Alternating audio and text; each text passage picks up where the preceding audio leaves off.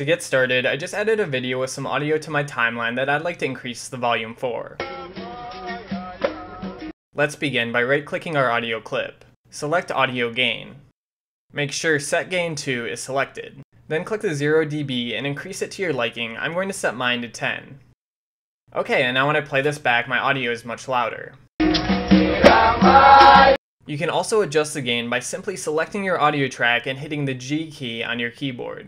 If you want to decrease the volume instead, just put a lower number in the set gain box. If you want your volume lower than your original clip, you just put in a negative number. Okay, and that's it for this tutorial. Thanks for watching and see you next time.